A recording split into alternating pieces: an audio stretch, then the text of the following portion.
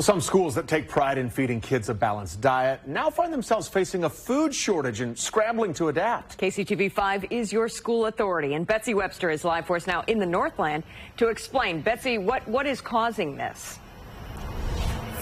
Well, you remember how COVID caused supply chain challenges with grocery stores and restaurants? Well, now it's schools getting hit, not just here at the North Kansas City School District, but across the metro and even the nation.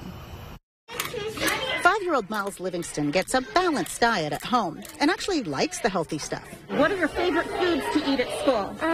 Pineapple. His mom is now concerned that won't happen in the cafeteria. Making sure families have adequate food is huge, and especially if kids can't get that at home. We are definitely in crisis mode, and it's just pure chaos. We're trying to find the food. Jenna Knuth is North Kansas City Schools Director of Food and Nutrition Services. Not being able to offer a fruit and vegetable is absolutely heartbreaking. She says kids in North Kansas City schools are not going hungry, but menus will change on the fly.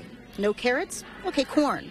Or one day, maybe no veg at all, because they're struggling with distributors. Cisco, another one of our big distributors, backed out the week before school started. They dropped us. North Kansas City Schools sent an alert to parents today, but they're far from the only district in a pinch.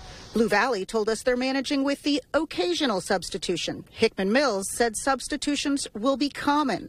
Liberty Schools had a more urgent message. They said they're especially struggling with juice and milk and encouraged parents to send kids to school with bottled water. Knuth recognizes distributors are short drivers to deliver, warehouse staff to stock the trucks, in addition to getting shorted by manufacturers, also in a staffing bind. She knows demand surged when schools brought kids back to the classroom full time. But she speculates there's a priority problem as well. So the K-12 market has much lower margins. We do a much higher volume, but with much lower margins. Profit margins, yes.